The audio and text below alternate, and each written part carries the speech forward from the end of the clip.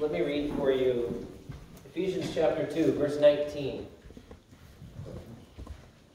So then you are no longer strangers and foreigners, but you are fellow citizens with the saints, and you're of God's household. Friends, the song the choir just sang to us is true. If you're here to know Jesus, even if you don't have any earthly family, even if you don't have earthly family, or if your earthly family is perhaps dysfunctional and you don't have good relationships with them, listen, you have family here. That's why you'll see me, friends, when we talk about church here, the phrase I'm going to use all the time is we're a faith family. We're a family that's united, not by our common blood type, but by our common faith in King Jesus, right? Amen. And so everybody belongs here. You might not have any other place that you belong, but you belong here. And that's not because of me, that's not because of anybody else sitting around you. We don't get to determine that. God determines that by His grace. Right? And so let me encourage you, friends, be part of this family. Be a part of what God's doing here. So are you excited to hear from King Jesus this morning? Amen. Let's go to Matthew chapter 5 together. We're going to keep going in the Sermon on the Mount. And one of the things, my friends, that we have seen the last couple of weeks is that Jesus in the Sermon on the Mount, He does not shy away from the hard topics, right? We talked a few weeks ago about sanctity of life, that each individual is made in the image of God, and as a result, each one of us in this room is immeasurably valuable. Every one of us has great value because God has stamped us with something that He hasn't stamped the rest of creation with. And as a result, we don't determine when someone's life ends, right? That's what he gets at when he talks about murder and hatred in the Sermon on the Mount. And that includes, let me just remind you, because I had to be reminded of this week, this includes the people that really tick you off, right? When Kara and I were driving down to Wake Forest on Thursday, I don't know what happened, friends. It makes my blood boil just thinking about it. Everybody on the road wanted to drive 7 to 8 miles under the speed limit, and it just makes me crazy, okay? I have a road rage problem, and it's important for me to be reminded of these truths as well, right? Even the people who get under our skin and drive us nuts, and sometimes we do that to each other, right? We're all made in God's image, though, right? We all have immeasurable value. And last week, we saw that Jesus didn't shy away from the topic of lust and adultery. And remember, the reality is He's getting at the heart. He's trying to remind us that obedience isn't just about what we say or what we do. It's not about our actions, it's about our hearts. And so you can be obeying on the outside while still being disobedient and missing the mark on the inside with our hearts. And so Jesus is trying to remind us, come back to the heart. And this morning, we're going to see Jesus do the same thing with the topic of marriage and divorce and remarriage. And so look with me at verse 31 of Matthew chapter 5. Jesus says this, "It was said, whoever sends his wife away, let him give her a certificate of divorce. But I say to you that everyone who divorces his wife, except for the reason of unchastity, makes her commit adultery, and whoever marries a divorced woman commits adultery." So let's pray. We need God's grace as we study this one, friends. So let's ask God to teach us this morning. Father, we come to a very tough passage this morning. Not just tough because the truths might be hard for us to hear this morning, but you know, God, that this is a tough couple of verses for us to interpret and understand well. And so we need your grace as we examine these words, as we look at Scripture, God, this morning, the Scripture that is living and active and sharper than any two-edged sword. God, the Scripture that never fails to accomplish the purpose for which you sent it out. Your word is perfect, it is clear, it is right, and it is good, and it is for our good. And so, God, would you help us wrap our heads around what you have to teach us this morning, and more importantly, would you help us wrap our hearts around what you have to teach us? Because, God, you know better than I do, we live in a culture and in a country that is really confused on the topic of marriage. Because we've pushed away your word in our country, and as a result, our society is so confused about what marriage is and why marriage matters. And so would you help us, remind us of why marriage matters so much to you this morning? And may it matter more to us by the time we leave. In Jesus' name, amen. Amen. There was a story in the news just this week. Saw this on a couple of news outlets. There's a nursing home in Wisconsin. And a couple of the staff members at this nursing home in Wisconsin, they decided they wanted to do this really fun activity for all of the people that were at the nursing home and their families as they would come in to visit. So they got the world's largest puzzle. 60,000 pieces. Where are my puzzle people in the room this morning? Okay, I don't understand any of you, but whatever makes you happy, right? Now this puzzle is really unique because it comes in 60 sections. There's actually 60 smaller puzzles that are each 1,000 pieces each, and they all make their own picture, but you can put them all together and have this one enormous 60,000 piece puzzle. And friends, they've been working on this thing for quite some time, and it's gotten quite a stir in the community because a couple of weeks ago, they were nearing the end. And they were working on these puzzles, and you guys know the feeling. When you've worked on a puzzle for a while and you get near the finish line, you just get this extra drive. You want to get it done and see the final project and feel the enjoyment of accomplishing this puzzle. So they get to the last few pieces, and they figure out where they go, and literally, this is a true story, they found out the worst nightmare of every person who's ever had a puzzle. Guess how many pieces were missing? One piece. 60,000 pieces. And they put together 59,999 pieces. They are missing one piece of this puzzle. Would have been a Guinness World Record, but it's not a complete puzzle. Would have set the all-time record, but they didn't actually get it done because they were missing one piece. And I don't know about you, friends. I have the personality. I would have been taking a sledgehammer to the walls. Like, where is this piece, right? Check your pockets, people. We're going to have to frisk you. I don't care. We need this piece, right?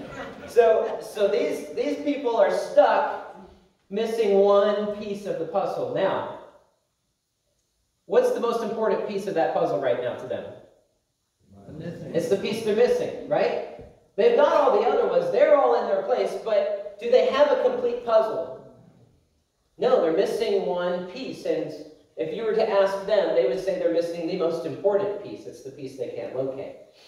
And friends, that's what Jesus is doing for us again in the Sermon on the Mount. He's reminding us that a life of righteousness, a life of obedience, a life that's glorifying to God, we can have all of the pieces of the puzzle in place, but if we're missing the one most important piece, we're missing it all. The puzzle's not complete.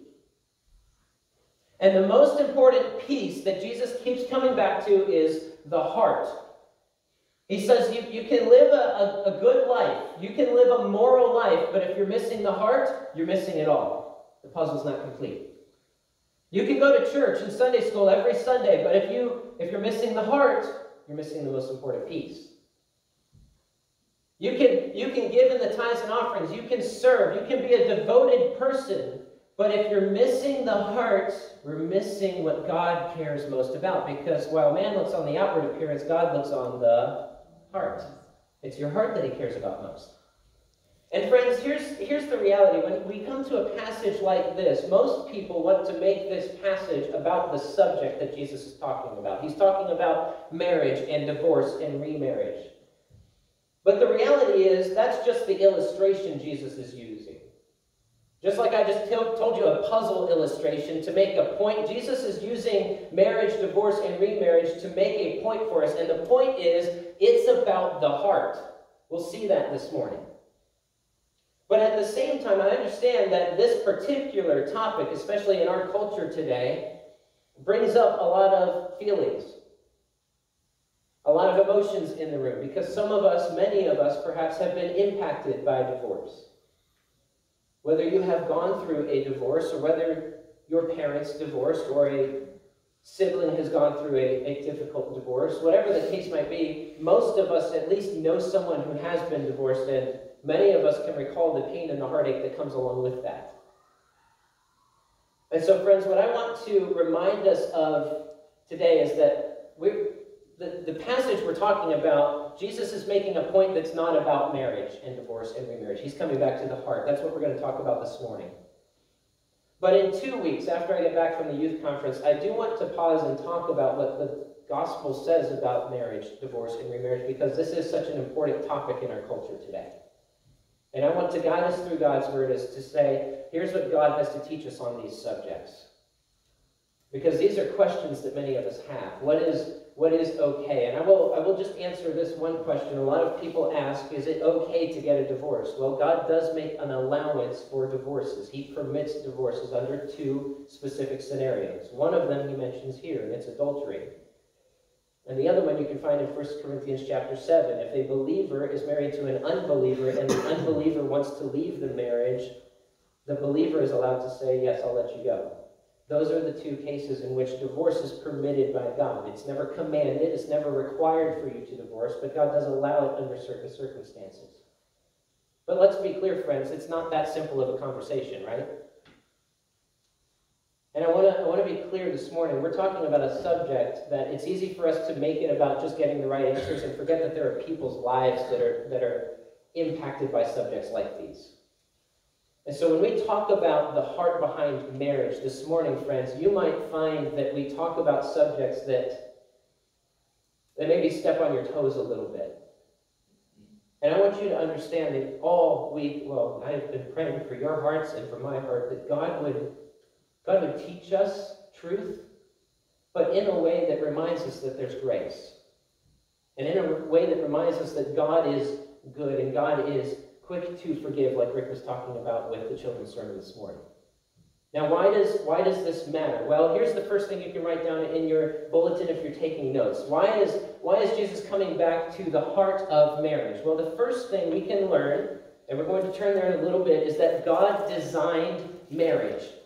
God designed marriage. God came up with the idea, okay? And what God's getting at here is when we're talking about, whoever divorces his wife, let her give her a certificate of divorce. And whoever marries a woman who has been divorced commits adultery. What Jesus is really getting at, the idea of what Jesus is saying here is they've devalued marriage. Because what they were doing in Jesus' day is the scribes and the Pharisees said, well, you can get a divorce for just about any reason whatsoever. So the Bible gives us 2 reasons. I shared those with you a minute ago, but the religious leaders of Jesus' day came up with just about every excuse in the book for a divorce. In fact, there was one religious teacher who famously taught that if the wife consistently overcooked the food, the man had the right to divorce. Right? She just screwed up the meatloaf, and you can kick her out of the house, right? But they taught that. Now listen, what they taught was the important part is that you do the paperwork, give her the certificate. You have to file the paperwork. If you file the paperwork, then you're being obedient. And God says, look, it's not about the paperwork, it's about the heart. There's another one, and in this culture, remember, ladies, only the man could divorce the wife. Okay, so when I give examples using the man, that's the reason for it. But another reason that they allowed for divorce is if you were married to a woman whom you found to be too loud. Are there any loud ladies in the room this morning? Okay, men, keep your hands down, right? That's not for the men to answer. If you found the wife to be too loud, sorry, sweetheart, this isn't working out, right? You could do that as long as you handed her the paper. As long as you fill out the paperwork and give her the certificate, then you were being obedient. And Jesus is saying this, it's not about the paperwork, friends. It's not about whether you've got all of the to-do list figured out and you've checked all the boxes. The reality is you're missing the heart that marriage matters to God, and it matters to God because God designed it. And because God designed marriage, He alone has the right to define marriage. Okay? And I'm going to remind you again, the Supreme Court does not have the right to define what God came up with. Congress doesn't have the right, the president doesn't have the right, I don't have the right, and you don't have the right. God alone has the right to define marriage. So let's go back to Genesis chapter 2, to the very first marriage, and let's see how God designed marriage to work. So Genesis chapter 2, at the very beginning of the Bible, And this is something the kids are learning in children's church this morning. They're going through the 6 days of creation, and they're on day 6 of creation in Genesis chapter 1. And we know from Genesis chapter 1 that on day 6, God creates the climax of his creation. He creates mankind because we're made in his image. We're the highlight, we're the pinnacle of his creation. But in chapter 2, you read that Adam realizes that there's a guy lion and a girl lion. There's a guy sloth and a girl sloth. And God says it's not good for man to be alone. I will make a helper suitable for him. And so God puts Adam to sleep, takes a rib, and fashions from that rib Eve. One Bible scholar called that the original bone of contention. The rib of Adam. I know that's a bad one. I'll just keep going. Okay. So let's take a look. Verse 21. We'll see it here. So the Lord God caused a deep sleep to fall upon the man. And he slept, and he took one of his ribs and closed up the flesh at that place. The Lord God fashioned into a woman the rib which he had taken from the man and brought her to the man. The picture here, you can't really see it in English, but the picture here in Hebrew is, this is like a wedding ceremony, and it's almost like God's walking Eve down the aisle. He brought her to the man. He's almost like playing the role of the father here. And so here comes Eve down the aisle. Now think about this for Eve, ladies. This is quite a day, right? You've been created and you're going to a wedding and you're the bride. This is a pretty impressive day. And so God brings Eve to Adam, and the man said, here's his first words about this new helper, this new wife, this new companion of his. He says, "This is now bone of my bones and flesh of my flesh. She shall be called woman because she was taken out of man." That doesn't sound very romantic, right? Now, it doesn't sound romantic in English, so guys, I would not write a Valentine's card with this verse on it, okay? This is not a great pickup line. Now, in the Hebrew language, in the original language, this is actually love poetry. He comes up with a poem on the spot. And it's very, very romantic. Basically, what he's saying is, you're bone of my bone and flesh of my flesh, you complete me. You are basically one with me already because God took you out of me. And I am absolutely overjoyed. It would be as if he was jumping up and down, excited. I can't believe I have a helper. I have a wife. And friends, this is how God wants us to think about marriage. I can't believe God has blessed me with somebody to go through life with. Amen? This is a good thing we're talking about. Verse 24, and here's some realities that God tells us about marriage. He says, "For this reason a man shall leave his father and mother and be joined to his wife, and they shall become one flesh." Okay, so here's the reality. There's a couple of steps here. The man needs to leave his father and mother, right? So there's a leaving of the parents that needs to happen here, and then he's joined to his wife, and they become one flesh. And so this is marriage in the Bible. It's between one man and one woman, and the idea is they become one. They become united so much that it's as if they're one person. They become united so much that it's as if they're one person. Now, this matters to God because not only has he created marriage, and not only does he get to define marriage, but he actually created marriage to be an illustration for the world. So again, a few minutes ago, I gave you an illustration about a puzzle. But if somebody was to ask you, what did Ben preach about in church this morning? If you said, well, he talked about a puzzle, would you really be getting the point? No, because the sermon's not about a puzzle. The puzzle's just an illustration that makes the point, right? Well, in the same way, friends, God's designed marriage to be a beautiful illustration just like that puzzle, and he tells us about that in Ephesians chapter 5. So now we're going to flip into the New Testament to Ephesians chapter 5.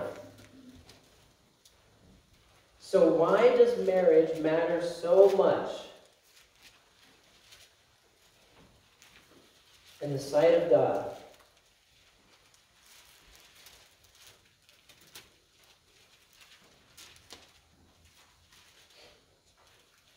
Take a look at Ephesians chapter 5, and we're going to start in verse 31, where Paul is going to quote what we just read in Genesis chapter 2. Look at it with me. Verse 31, "For this reason a man shall leave his father and mother, and shall be joined to his wife, and the two shall become one flesh." We just read that verse. Keep looking with me. Verse 32, "The mystery is great," but I am speaking with reference to who? Christ and the and the church. So here's the reality, friends, and don't miss this. Marriage matters to God because it's not just about you and your spouse. It's not just about that. Listen, our marriages, friends, are designed to be a tangible illustration for the world around us so that they can see how the relationship between Jesus and the church is ultimately meant to function. And so that's why he says here in verse 33, nevertheless, each individual among you is to love his own wife as himself. Did Jesus love the church as himself? Yes. And the wife must see it to it that she respects her husband. Is the church to respect and to honor and to follow Jesus? Yes. And so the picture here is this. Guys, we have a massive weight of responsibility on our shoulders. We are to love our wives in such a way that the world can look at our selfless, sacrificial love and they can see something of the love of Jesus towards his people. I mean, think about that. And guys, I'm going to tell you this. The way you treat your wife will tell the world something about what they should think about Jesus. So if you talk down to your wife, what you're telling this world is that Jesus talks down to his people. When you are short and impatient with your wife, what you're telling the world is that that's what you think Jesus is to his people. When you don't have time for your wife because you're out busy working to make an extra buck, what you're telling this world is that Jesus doesn't have time for his people. And friends, I am a very imperfect husband. You guys know that. But I want to remind us this morning, based on the authority of the Word of God, that, guys, we have a massive responsibility. And only by God's grace can we paint a clear picture for this world of how much Jesus loves the church.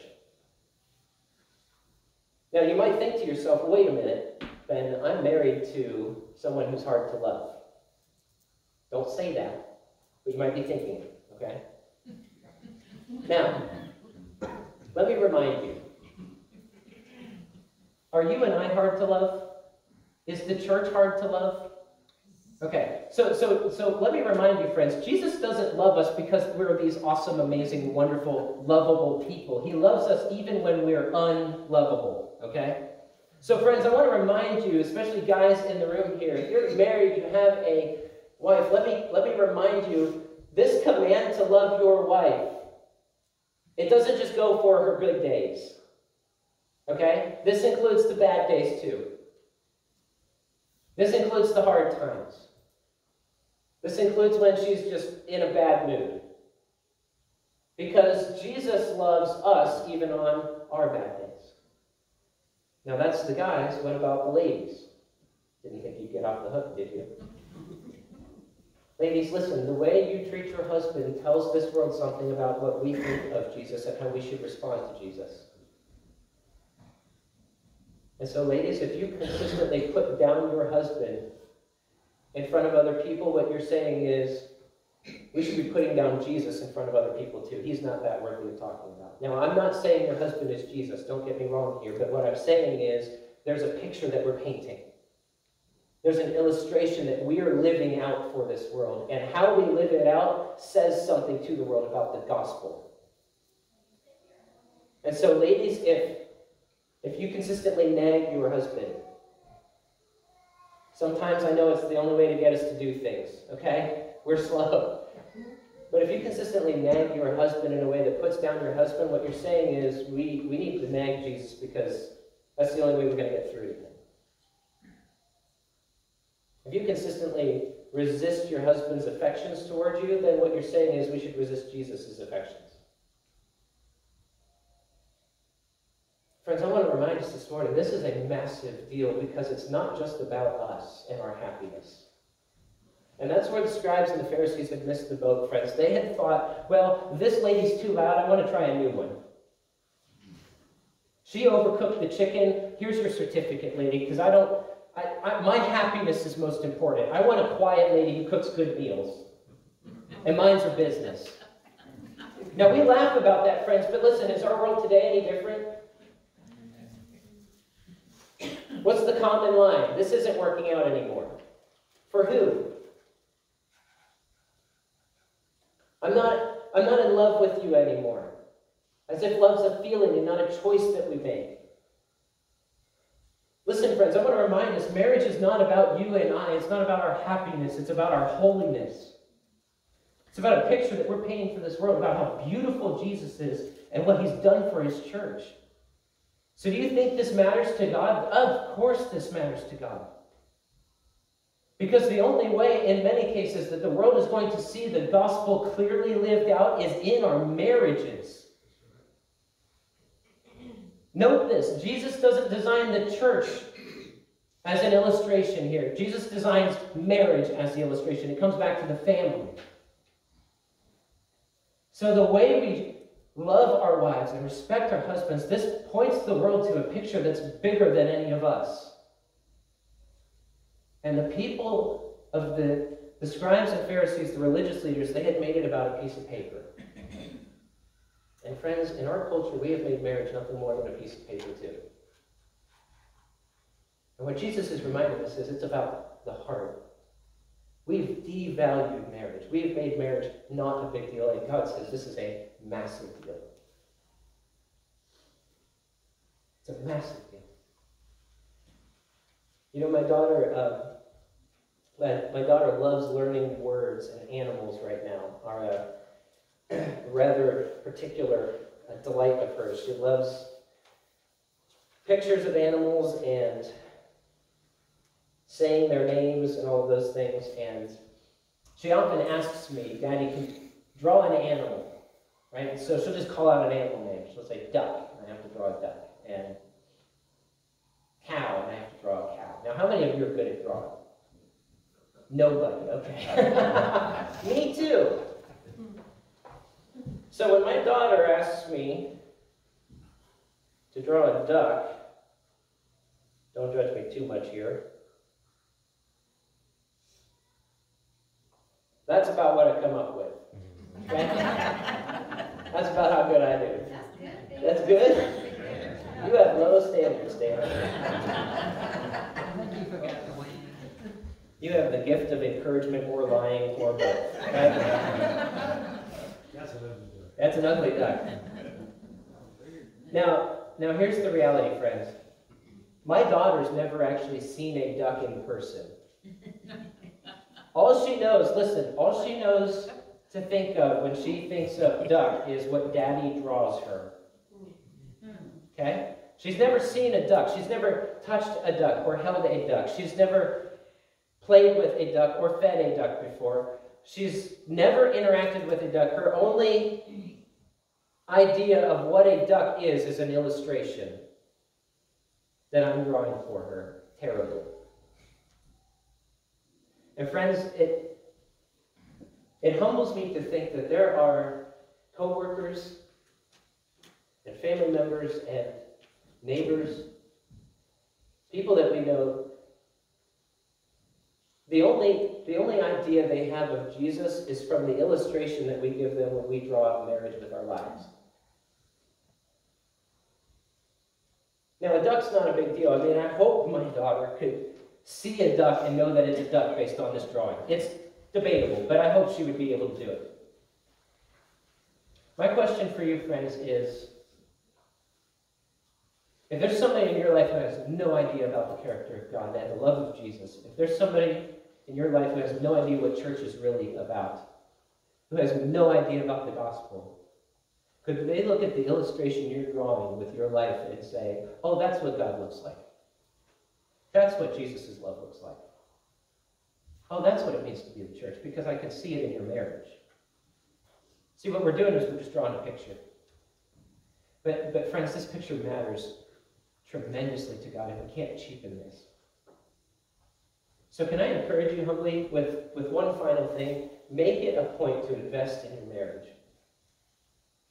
Marriage is just not something you do until one of you dies. Okay? Marriage is not something that you just, great, you do the dishes and I do the trash and, we'll take turns mowing the grass. That's not marriage. Marriage is, it's two people who are painting a beautiful picture to this world about Jesus and his love and the church and our delight in him. So we don't devalue marriage. We don't miss the heart, friends. Now, in 2 weeks, what we're going to do is we're going to come back to this passage, and we're going to ask a couple of questions that are commonly asked in our culture, like, is it okay to divorce? I answered that briefly. I'll show you more about that in 2 weeks. And is it ever okay to remarry when you're divorced? And what does that look like? And how does all of this play out in a world where we are fallen people? But in closing today, I want to take you back to the passage I read at the very beginning of our time this morning. So if you go to Revelation chapter 19 with me, or I'm sorry, Revelation chapter 21. Revelation chapter 21. Second to last chapter of the Bible. So marriage starts in the second chapter of the Bible. In the second to last chapter of the Bible, we see verse 2, I saw the holy city, New Jerusalem, coming down out of heaven, made ready as a, what is the church? We're the bride of Christ, adorned for her husband. And how does her husband treat the bride? Well, verse 4, what we read earlier, he will wipe away every tear.